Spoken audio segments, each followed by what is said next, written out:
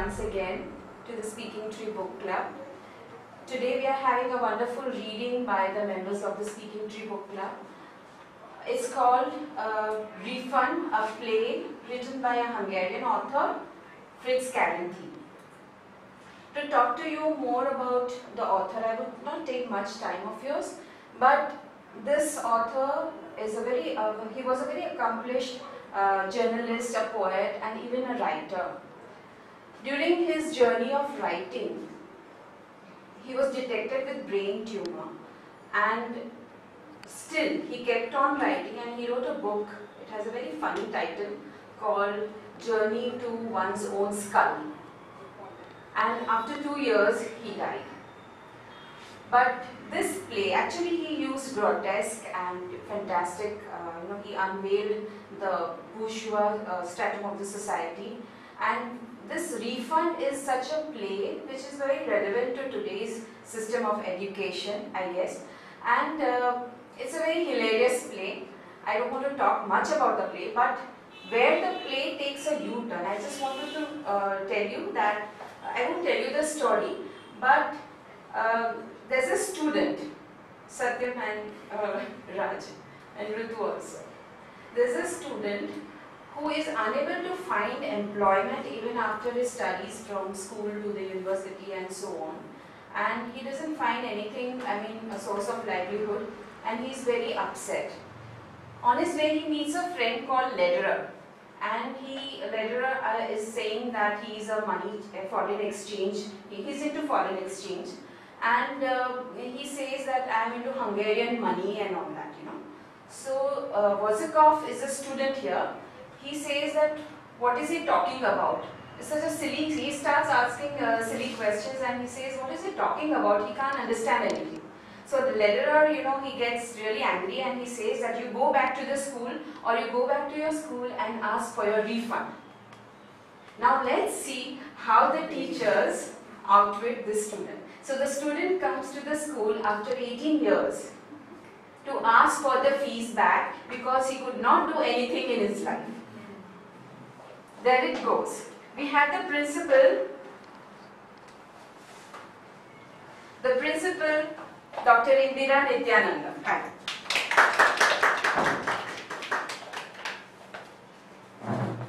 Should we begin?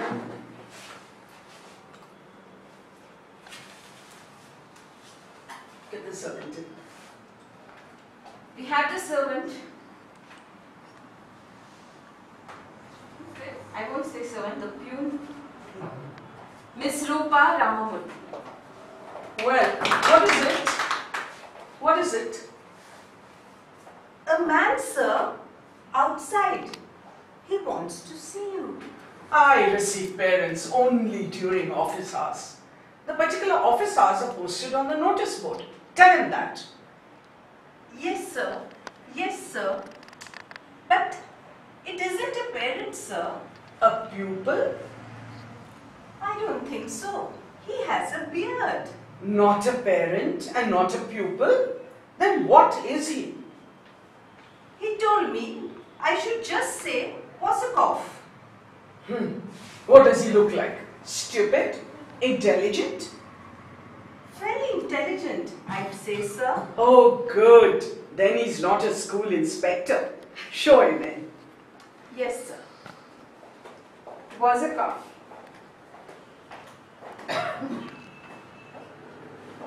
Pavni Bakeli Agarwal. How do you do? How do you do? What can I do for you? I'm Vozikov. Don't you remember me? No. It's possible I've changed. What the hell? Your class records will show I've got a right to come here. The class records? How so? Mr. Principal, if you please, I'm Vozikov. Doubtless, doubtless. But what has that to do with this? You mean to say you don't even remember my name? No, I imagine you wouldn't. You were probably glad to forget me. Well, Mr. Principal, I was a student in this school 18 years ago. Oh, were you? Well, what do you want now? A certificate? Since I'm bringing back the leaving certificate you gave me, I suppose I can get along without another one. No, that isn't why I came here. Well, As a former pupil of this school, I want you to refund the tuition fees which were paid to you for my education 18 years ago. what? You want me to refund your tuition fees? Exactly, the tuition fees. If I were a rich man, I'd tell you to keep them, so far as I am concerned. What the hell? But I'm not a rich man, and I need the money. I'm not sure I understand. Damn it, I want my tuition fees back. Is that plain enough? Why do you want it back? Because I didn't get my money's worth. That's why. This certificate here says I got an education. Well, I didn't. I didn't learn anything. I want my money back. But look here, look here. I don't understand it at all. I've never heard of anything like this. What an absurd idea. Absurd, is it? It's a good idea. It's such a good idea that I didn't get it out of my head thanks to the education I got here, which made nothing but an incompetent ass out of me. My old classmate Ledra gave me the idea not half an hour ago. Gave it to you? Like that. Here I was, walking along the street, fired from my last job and wondering how I could get hold of some cash because I was quite broke. I met Ledra. I said, "How goes it, Ledra?" "Fine," he says. "I've got to hurry to the brokers to collect the money I made speculating in foreign exchange." I said, "What's foreign exchange?" He says, I haven't got the time to tell you now, but according to the paper, Hungarian money is down 70 points and I have made the difference. Do you understand? Well, I didn't understand. I said, "How can you make money if money goes down?" And he says, "Wasserkopf, if you don't know that, you don't know a damn thing. Go to the school and get your tuition fees back." Then he hurried away and left me standing there. And I said to myself, why shouldn't I do that?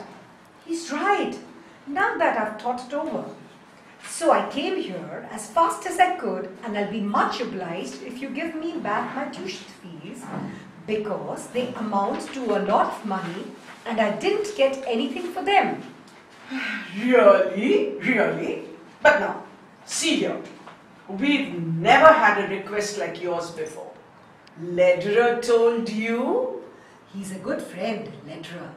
He told me, and when I get my money back, I'm going to buy him a present. You're not really serious, are you? I was never more serious in my life.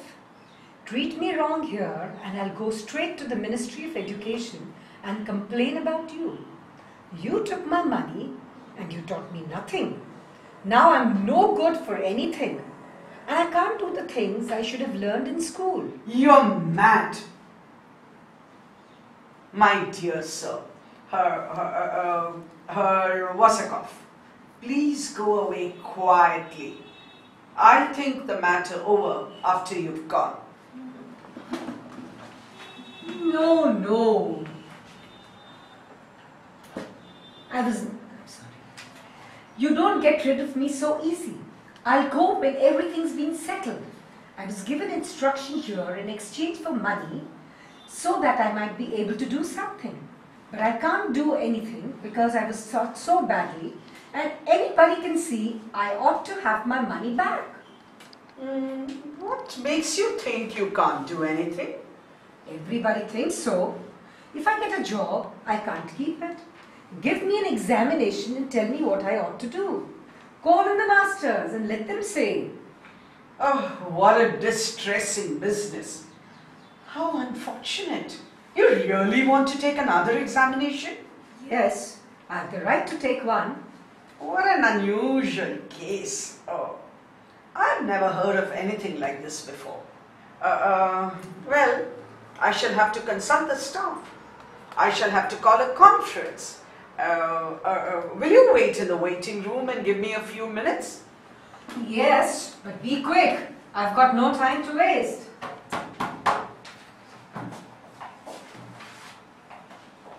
Ask the staff to come here at once. A most extraordinary conference. Yes, sir. Gentlemen, I have asked you to come here on account of a most unusual state of affairs. It is unprecedented. In the 30 years that I've been a schoolmaster, Geography teacher. I've never heard anything Chopra, like history it. teacher. Is it? Smita Sharma, maths teacher. Never, so long as I live, shall I expect to hear of anything like it again. Physics teacher. Never. God forbid.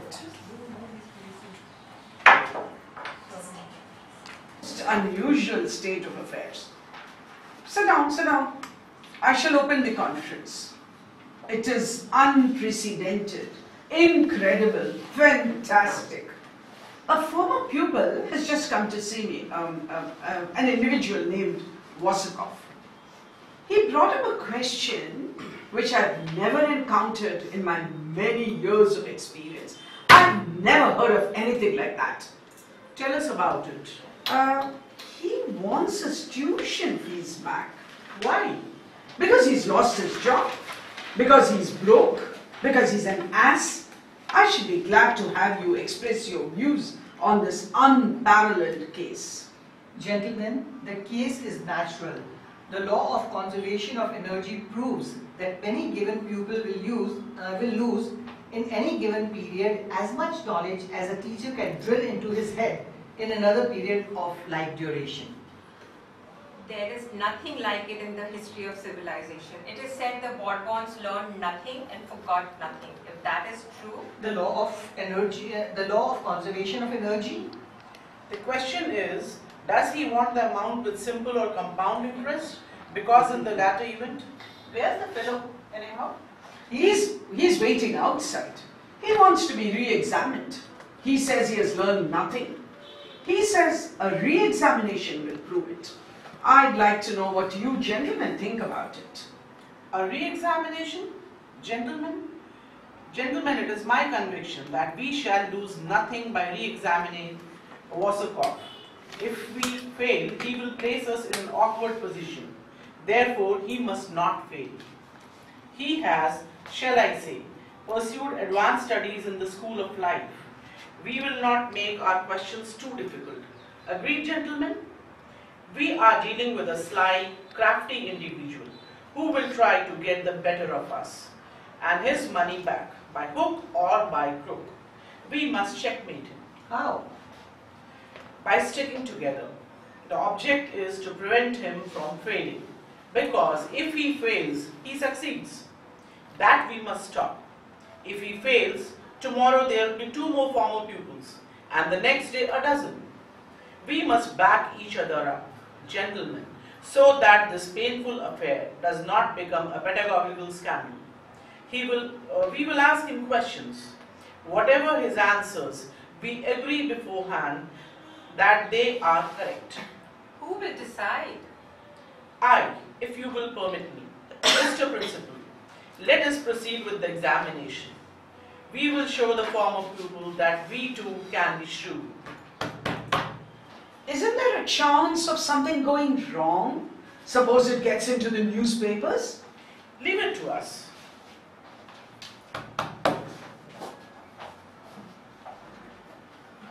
Please show in Herr Wasakov.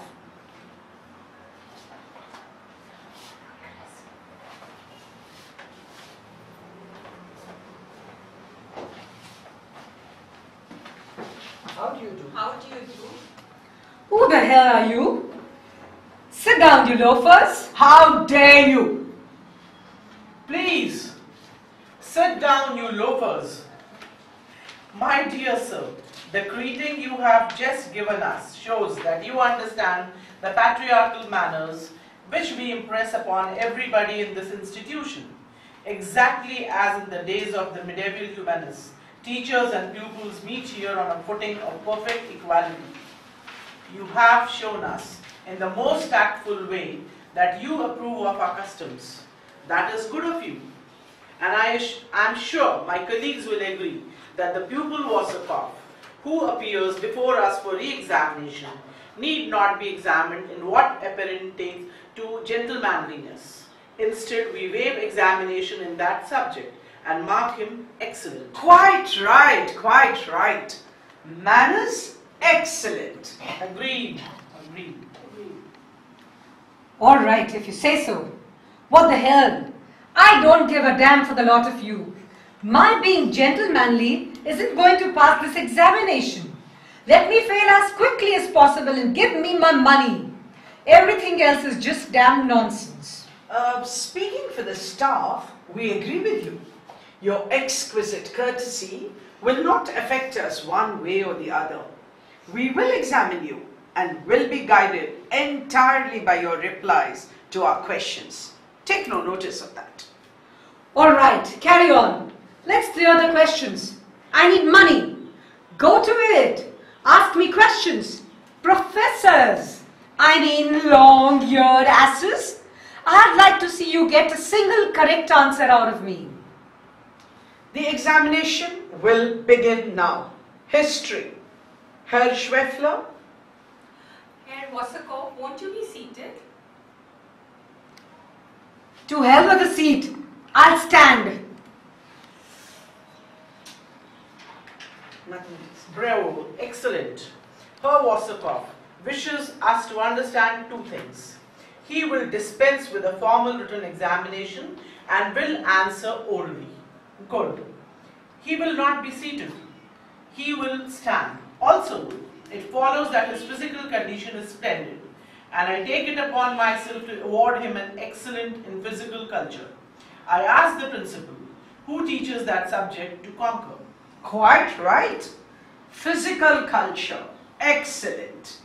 Agreed. Agreed. No. You got me once, didn't you? Well, you won't do it again. From now on, I'll have my ears open. Alertness. Very good. Perseverance, unusual. Logic, excellent. Get on with your questions. Ambition, boundless. Yes, just a minute. What's the matter, Schweffler? Aren't you prepared? A moment. Oh, you can't think of a question that's easy enough. You were always a numbskull. Candidate, answer this question. How long did the 30 years war last? Third, I mean to say, I don't know. Please answer my question. I'm sure you know. Give me an answer.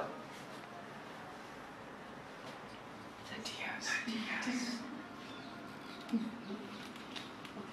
Mr. Principal, this is no way to run an examination. That fellow is trying to make me cheat. I shall deal with this decisively. Go away. How long did the 30 years war last? Was that the question? Yes. I know. Exactly 7 meters. Ha ha! 7 meters. I know it lasted that long. It's possible I'm wrong. And if I am, I fail. 7 meters. Ha ha ha! 7 meters long. 7 meters. Please give me my tuition fees back. 7 meters? Right. Your answer is excellent. What? What did you say? The answer is correct as a matter of fact. The candidate has shown us that his thought process was not merely superficial, that he has investigated the subject in accordance with modern researchers based on. Relativity, of course, the quantum theory, Planck, Einstein. It's all very simple. Don't say another word. We understand perfectly. Einstein has taught us that time is as real as space and matter. It consists of atoms, may be synthesized into a unified whole, and may be measured like anything else. Reduce the mass system to a unit, and a year may be represented by a meter, or 7 years by 7 meters. We say, even assert that the 30 years war lasted 7 years, only because actual warfare took place only during half of each day. That is to say 12 hours out of the 24, and the 30 hours at once becomes 15. But not even 15 years were given up to incessant fighting, for the combatants had to eat 3 hours a day, reducing our 15 years to 12. And if from this we deduct the hours given up to noonday siestas, to peaceful diversions, to non-warlike activities, to social distractions, we have left only the time which the candidate has represented by the Einsteinian equivalent of 7 meters. Correct? I take it upon myself, gentlemen, to propose of grading of very good in history. Oof. Bravo! Excellent! He Yes, is passed. Congratulations. But I don't see. That ends the examination in history. History? Very good. Now the examination in physics. Now we'll see something different, you tricksters. Come, come. Well, what's going to happen? Ask your questions, or you don't. I haven't got any more time to waste. Oh, now I remember you. Do you know what we used to call you behind your back? We called you the cannibal, because you were always chewing your thumbs, just as you are doing now. That's what we called you. Oh, by the way, do you remember the day you tripped and fell flat in the aisle? Do you know who tied a string across from desk to desk? So you do that? I did it. You? Don't get excited, little man. Ask me a hard question. Plow me. Kind of you, very kind of you. Now tell me, Herr Wasserkopf, do clocks in church steeples really become smaller as you walk away from them? Or do they merely appear to become smaller because of an optical illusion? What absolute rot! How should I know? Whenever I walk away from clocks, they get larger. Invariably. If I want them to get smaller, I turn around and walk right up to them, and they are not small at all. In a word, therefore, in a word. In a word, therefore, you give me a pain in the neck. You are an ass. That's my answer. Is that your answer? Good. It is correct. A difficult answer, but a most brilliant one. I will explain. This is to say, I'll explain. When we talk of the ass, we always notice Yes, yes. that this look is sad. Therefore, I've got it. What have you got, you whiskered baboon? I got it. And the answer is right. Why is the look of the ass so sad? Why in general are all of us usually so sad? Because we are all the victims of illusion. But what illusions can affect the extremely primitive, apperceptive powers of an ass? Obviously, the illusions of the senses. For the ass lacks imaginations, and these must be none other than optical illusions, since the ass, like us, observe that objects appear to become smaller as we move away from them. The candidate has given us the most excellent answers in calling our attention to an animal whose expression is melancholy because its senses are deceptive, or to put it another way, because the apparent decrease in size of an object, in this case a clock, is to be ascribed to optical illusion. The answer was correct. I certify, therefore, that the candidate must be given very good in physics. Physics. Very good. Bravo! Bravo! I protest! And now the examination in geography. Just look at him. The old hypocrite. How are you anyway, nitwit? I beg your pardon? My name used to be in your class book. Didn't it? You old reprobate. You just wait. I'll fix you all right. Tell me, candidate. I'll tell you. I'll tell you. Oh, how I used to hate you 18 years ago. Please tell me what city of the same name is the capital of the German province of Brunswick? What a dumb question. The answer's part of the question. Isn't it? And the answer is, what is it? Same, of course. That's the answer. It's the name of the city is the same, then the name of the city is same. Right? If it isn't, I fail and you refund my tuition fees. The answer is correct. The name of the city is same. Gentlemen, the candidate shows exceptional knowledge of the history of the city of Brunswick. There is a legend that once, as the Emperor Barbarossa was riding into the city, he met a young peasant girl who was munching a bun and whose mouth was full. He called out to her, "God bless you. What's the name of the city?" And the peasant girl answered, "Same to you, sir."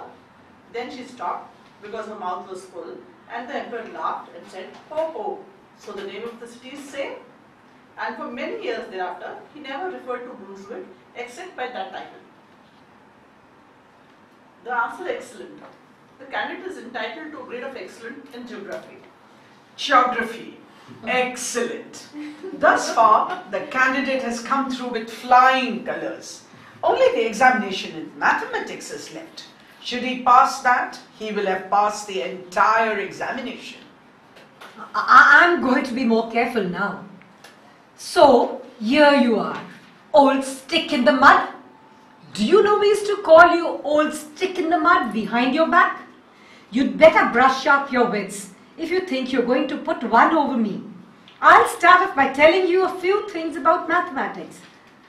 2 times 2 is 5, and I make up my own multiplication tables as I go along. And if you add 8 apples in 2 pairs, the answer is 27 apricots. That's my system. And you'll see me use it. To hell with mathematics. Answer excellent. Answer very good. Answer correct. Not this time. It will be simpler if you say you aren't prepared and let me fail. You must not joke about a serious examination. I am going to ask you 2 questions.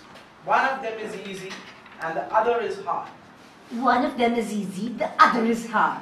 The same old stick in the mud that you always were. I remember the pictures of you we used to draw on the board. If this were an examination in art, you would be marked excellent.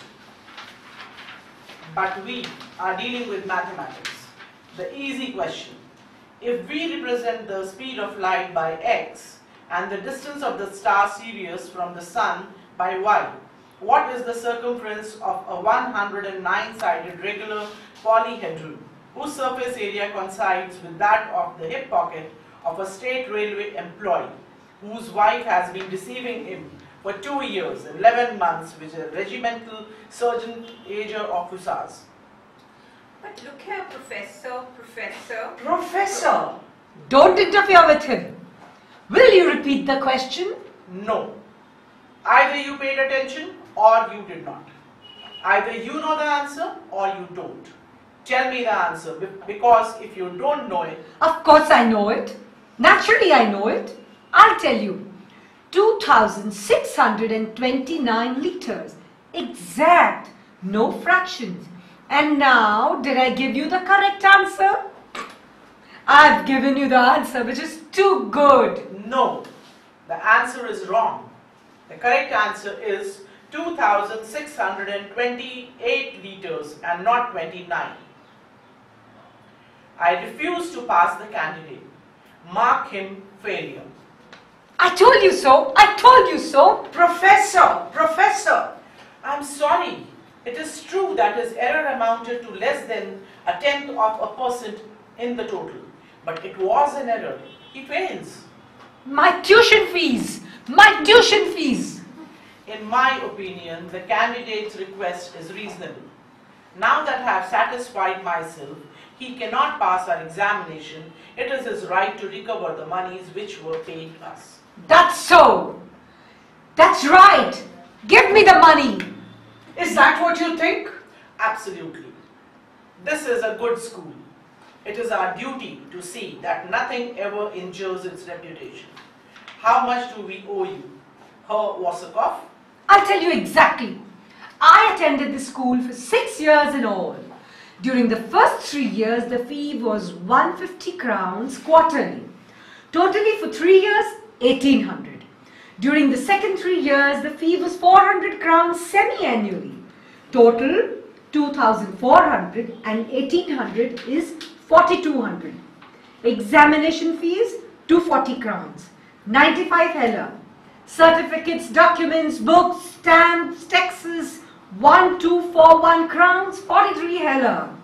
Total 5682 crowns, 38 heller. Incidentals, stationery, notebooks 768 crowns, 12 heller. Grand total 6450 crowns, 50 heller. Knock off the heller and call it crowns. Exactly. Exactly. You can rely on it. It's right. There's no question of it. It's right to the smallest detail. I congratulate you. That was my difficult question. What? I certify that the candidate passes in mathematics. His answer to the easy question was a little out of the way. But his answer to the difficult question, how much the refund should be, was exactly correct. Herr Wasakoff is really a mathematical genius. So you did put one over me. I present the results of the examination. Herr Wasakoff has passed with distinction in every subject and is again shown that he is entitled to the certificate we awarded him on his graduation. Herr Wasakoff, we offer our congratulations, accepting a large share of them for ourselves for having taught you so excellently. And now that we have verified your knowledge and your abilities, get out of here before I have you thrown out. So I'm numbskull. Am I? Say it again and I'll show you what I can do. What's what? I am a cannibal? What? You were the one who tied a string across the eye? Hypocrite, nitwit, ass, me, all stick in the mud. Yes, sir. Remove that object.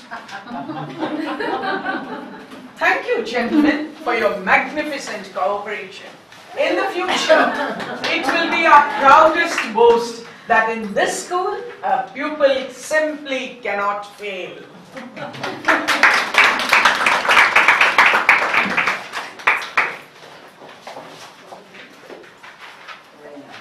Well done. Hope you all enjoyed the play.